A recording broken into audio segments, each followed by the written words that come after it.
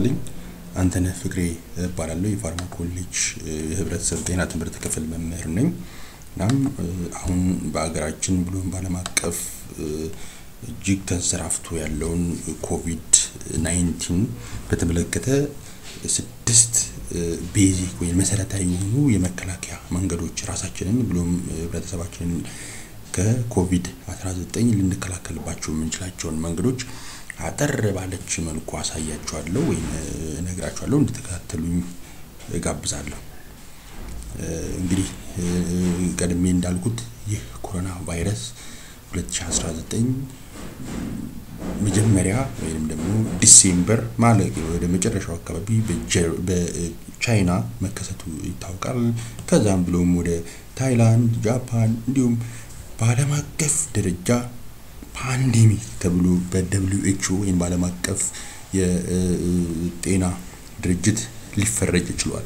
ስለዚህ ይሄ በሽታ በሀገራችን ገብቶ ከ55 ያላነሱ ሰዎችን ማጥቃት ይችላል። እንዲሁም ደግሞ 2 ሰዎችን ነፍሳቸውን ሊነጥቅ ይችላል። ስለዚህ በጤና ስርዓታችን ባልተደራጀበት ወቅት ምላሽ ልንሰጥ የምንችለው በመከላከሉ ነው ማለት ነው። ስለዚህ እነዚህ 6ቶቹ መሰረታዊ የመከላከያ መንገዶች ናቸውና ሁላችንም ልንተገብራቸው የሚገባቸው ናቸው ተብሎ በዓለም አቀፉ የጤና ድርጅት የተመከሩ ናቸውና አንድ በአንድ እናያቸዋለን። የመጀመሪያው እጅን በአግባቡ መታጠብ ወይ ሃንድ ዋሺንግ የምንለው ነው። ስለዚህ ይህ እጅግ በጣም ዋነኛውና መሰረታዊ የመከላከያ መንገድ ነው።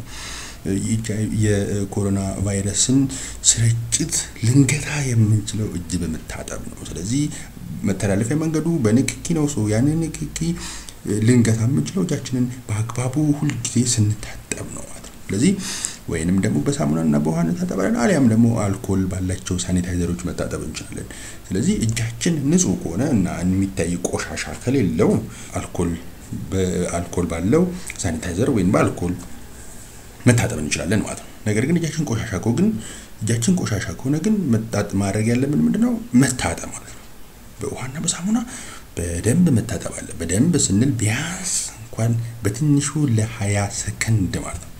ለ20 ሰከንድ መታጠብ አለበት። ስለዚህ አልኮል የምንጠቀም ከሆነ አልኮል ከውሃው የተሻለ ነው፣ የተመረጠ ነው። ባክቴሪያዎችን ከመግደል አኳያ ማይክሮ ኦርጋኒዝሞችን ከመግደል አኳያ ኢፌክቲቭነሱ ሃይ ነው። እንደምታዩት is more effective than antimicrobial hand washing agents or as the ordinary soap and water. Okay, the ordinary or the plain water and the soap.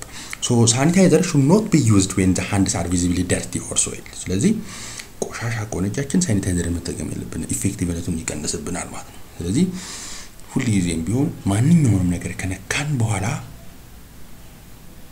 መታጠብ አለብን ማለት ነው።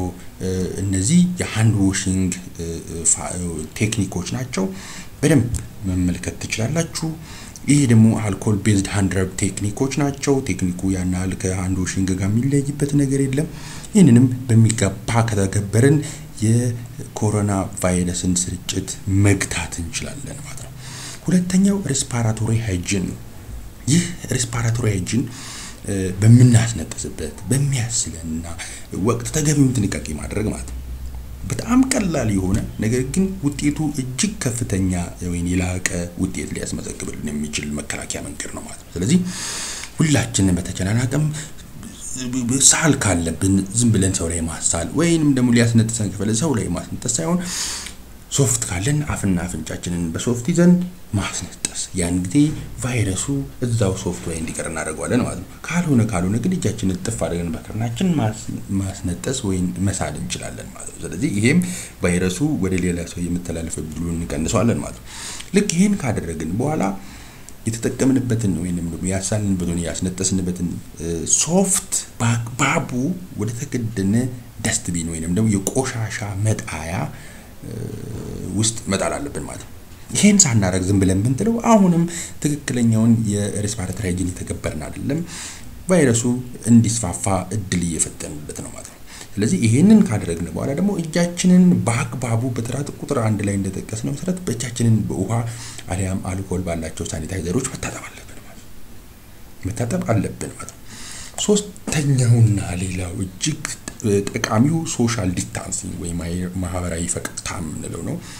ይህን አብዛኛዎቻችን እየተከበርነው አይደለም ምናልባትም ደግሞ እንደው አይጠቅምም ከሚል ሐሳብ የሚሆን ባልታወቀ መልኩ ግን እየተከበርነው አይደለም ነገር ግን ሶሻል ዲስታንሲንግ ቫይረሱ ከአንዱ ወደ አንዱ እንዳይተላለፍ የምናደርግበት እጅግ ወሳኝ መንገድ ነው ስለዚህ አንዳችን ከአንዳችን ቢያንስ 6 ጫማ ወይንም ደግሞ 2 ሜትር መራቅ አለብን ማለት ነው ይሄ ማለት በቫይረሱ የተያዘ ሰው በሚያወራበት በሚያስልበት በሚያስነጥስበት ሰዓት ላይ ወደ አንዱ የማስተላለፍ እድሉን ለመቀነስ ማለት ነው ቫይረሱ ሜዳ ላይ እንዲወድቅ ማለት ነው ተቀራርበን ብንቆም እና ሲያስነጥስ ወይን ሲያወራ ዳይሬክት ወደ እኔ ሬስፒራቶሪ ትራክት የመግባት ቻንስ ይኖራል ማለት ነው ስለዚህ ይሄን ነገር እንዳይኖር ነው ማህበራዊ ፈቀቅታ ያስፈልገበት ነው ስለዚህ ሁላችንም ልንተገብረው ይገባል ሌላውና አራተኛው ባልታጠበ እጅ አፋችንን አፍንጫችንና አይናችንን አለመንካት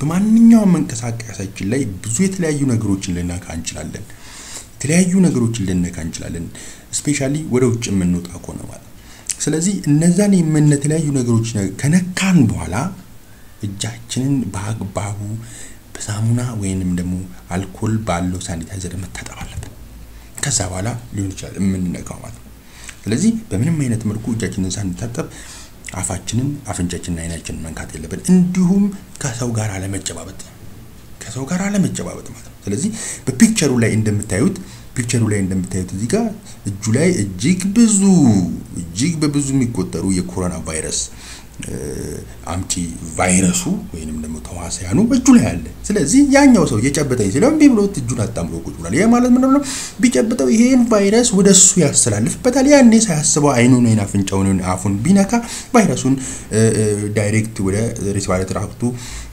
አስገባው ማለት ነው ያን ጊዜ በቫይረሱ የመያዝ እንደዚህ ሊኖረዋል ማለት ነው አንድ ሰው ስለዚህ አለመጨባበጥ ሌላው ዌር ፐርሰናል ፕሮቴክቲቭ ኢኩዊፕመንት ማስክ ማድረግ ማለት ነው ይህ የዓለም ጤና ድርጅት እንዲሁም ደግሞ የሀገራችን የጤና ጥበቃ ሚኒስቴር 3 ጊዜ ማስክ መደረግ አለበት ወይ 3 ቦታ ላይ ነው ማስክ ማድረግ አለብን ተብሎ የሚጠበቀው አሁን ባለው መረጃ ወደፊት ምን እንደሚኖር አናይ ስለዚህ ይህም የማስክ ማድረጋችን እጅግ ዋነኛው ወይ መሰረታዊ መርሁ ምንድነው የኮሮና ቫይረስ ያለበትን ሰው ወይ የተጠረጠረ ሰው ወደ ሌላ ሰዎች እንዳያስፈልግ ፊዚካል ቤሪየር እንዲሆነው ማድረግ ማለት ነው ስለዚህ if you are sick ከታመምክ ማስክ ማድረግ አለብህ ማለት ነው ስለዚህ ከታመምክ already suspected case ወይንም ደግሞ confirmed coronavirus infected person ከሆነን ወይንም ደግሞ infected ይሁን ከሆንኩኝ ማስክ ማድረግ አለብኝ በድሮፕሌትስ መልክ ወደ ሌላ ሰው እንዳላስተላልፍ መከላከል ማለት ነው ሌላው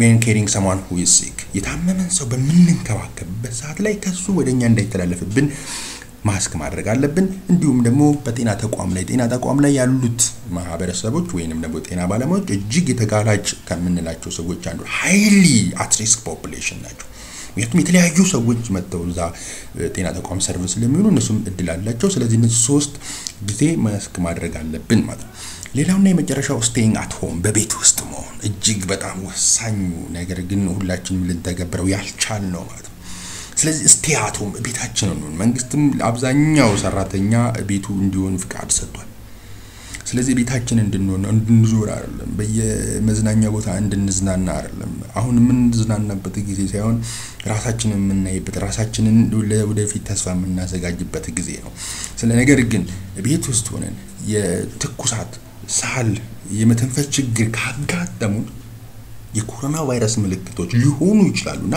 በአቅራቢያችን ወደሚገኝ ጤና ተቋም ወዲያውኑ መሄድ አለብን ማለት ነው ስለዚህ በተቻለ አቅም ከመሄዳችን በፊት ለዚሁ ተብሎ በተዘጋጁት ስልክ ቁጥሮች ማንኛውም ሰው ጋር ይገኛሉ እነዚህን ስልክ ቁጥሮች ደውላችሁ አምቡላንስ ተዘጋጅቶ በአምቡላንስ ልትወሰዱ ትችላላችሁ ማለት ነው ምክንያቱም በመንሄድበት ሰዓት ላይ የተለያዩ ኢንፌክትድ ልናረጋቸው የማይገቡን ነገሮች ስላሉ ማለት ነው ስለዚህ ይሄን ተገቢ ጥንቃቄ መውሰድ አለብን እላለሁ በጣም ነው ማመሰግነው የናስከፊ ቸነፈር በጋራ እንድንከላከል እላለሁ አመሰግናለሁ